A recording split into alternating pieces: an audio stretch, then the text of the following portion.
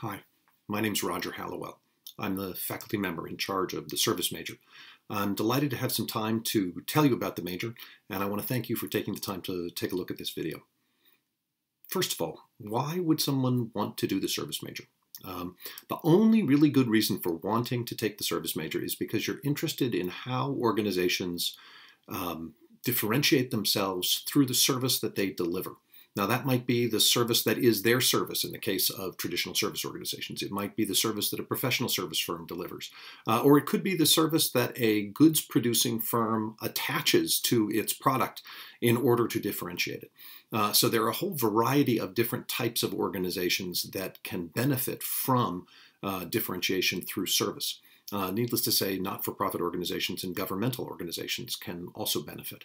And we've had people from a wide variety of types of organizations over the years who have gotten a lot out of the major.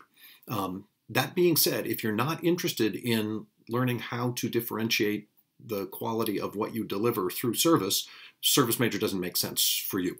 The title of the service major is actually the Service and Innovation major, and we do deal with innovation in a service context.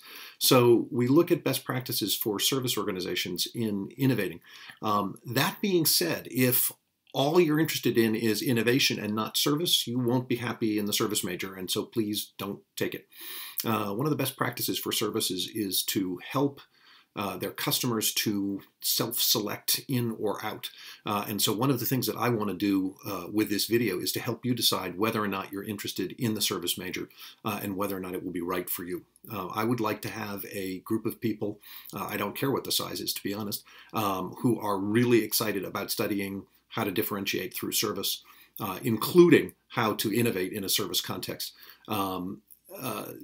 Much more than a very large group of people who have a variety of interests, and ultimately a sizable majority of them are disappointed.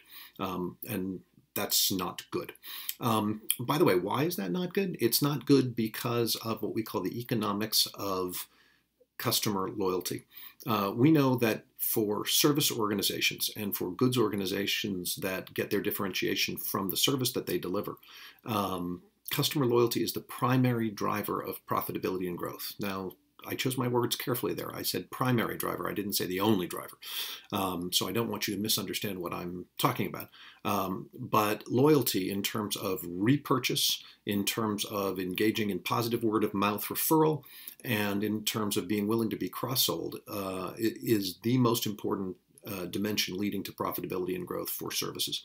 And although profitability isn't something that I'm interested in, I am interested in continuing to run the service major, and so I want people who are going to be very happy with it. Where are we going? We'll be going to two different cities. This year it's going to be Singapore and Stockholm, and they've been chosen very intentionally. Singapore is a fantastic place. We'll be in Singapore in May. Fantastic place to look at a couple of different things. First of all, Singapore Airlines, the most impressive airline on the face of the earth today. I don't mean to offend anyone in saying that, but if you look at the airlines that have been consistently profitable and have won awards over the years, nobody comes close to Singapore. Why is that? And frankly, what can we learn from Singapore Airlines that we can then apply to a wide variety of other organizations? We will be visiting Singapore Airlines, and we're actually going to have a day in which we discuss Singapore Airlines, being led by Joachim Wirtz, who is one of the world's leading experts on Singapore Airlines. He's living in Singapore, and he's a professor at National University of Singapore, and he will be joining us to discuss that. Also, Singapore is a fantastic place to go to look at best practices in governmental services because, frankly, Singapore's government is quite extraordinary. I don't think that'll come as a surprise to anyone. A tiny island with a population of approximately 5 million that is able to sustain a standard of living that is as good as any place else in the world. And when you consider the improvements in their standard of living, given where they were when they reached independence in the early 1960s, is absolutely extraordinary. Lots of things to criticize in the Singapore government, but also lots of best practices practices that can be used and adopted by governments around the world. And frankly, things that people at for-profit organizations can learn and find very, very useful. Finally, in Singapore, we will get a taste of Southeast Asian service, which is different from service anywhere else in the world and fascinating to understand and to study. Now, in contrast, we're going to be going to Stockholm for our week in October. Stockholm is probably the most beautiful city in Scandinavia, maybe in Northern Europe. A fascinating place, a lot of new high-tech innovations coming out of there, and also the home of an organization called Svenska Handelsbanken, which is one of the most amazing financial service organizations on the face of the earth. An incredible place that has consistently beat its peer group in terms of return on equity for the last 34 years, which is not something that many organizations can say. We will be going and visiting them and studying what they're doing, what makes them different, what makes them unique, and obviously what the rest of us can learn from them. Fascinating organization that has done away with budgeting entirely. Imagine how nice life would be for many of us if we could do that. Anyhow, it's too complicated a story to tell in a short period of time. So if you're interested, take the major. Look forward to having you. We also are going to Stockholm because it enables us to explore Scandinavian service, which is completely and utterly different from Southeast Asian service. And I want you to understand why it's different. Obviously, you'll experience what the differences are, and then I want you to understand why and what's being done about it, and how this makes sense. And I'm hoping that it will give you a sense of how to think about service in your context and to be thinking about what is most appropriate and what are the ways that you can differentiate that will be financially viable, whether you are a for-profit, not-for-profit, governmental, whatever, doesn't matter. Who should not take the service major? The service major is not for people who consider themselves experts on service.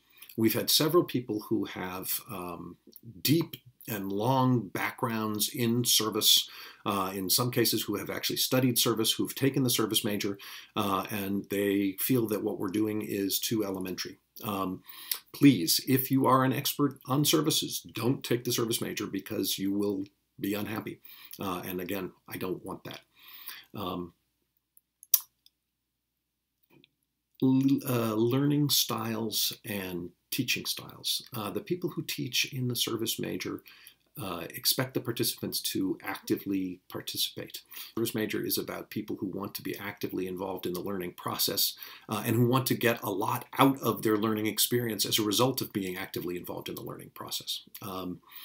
But if you don't want to be actively involved, then please choose someplace else. I discussed the economics of customer loyalty, which are one of the essential concepts that we'll be talking about. The other is the economics of employee loyalty and why it is that having employees who are genuinely loyal to the goals of the organization. When we talk about employee loyalty, we're not just talking about employees who stay for a long time. We're talking about employees who want to help the organization to achieve its goals. Absolutely critical to service. What we tend to see in both customers and employees in services that are outperforming their competitors over an extended period of time is what are referred to as ownership behaviors on the part of both customers and employees. We have customers who act like they are owners of the service. We have employees who act as if they are owners of the service. And these are the essential ingredients for the economics of customer and employee loyalty. And you will come to see not only what are the best practices in developing those things, but how do they affect the economics of an organization. I'm just checking my list to make sure that I'm going over all the points I wanted to make. I think that's about it. If you have any specific questions, I hope you will send them to me. I'd be happy to have a conversation with you if you like. That's why we have Skype and FaceTime. But I'd also be happy to answer emails if it's a yes or no type of thing. You're welcome to tell me that you'd like to have a conversation or to send me a question. My email address is Hallowell, that's HALLOWELL, at achase.fr. Thank you again. It's been a pleasure, and I look forward to seeing you perhaps. Bye.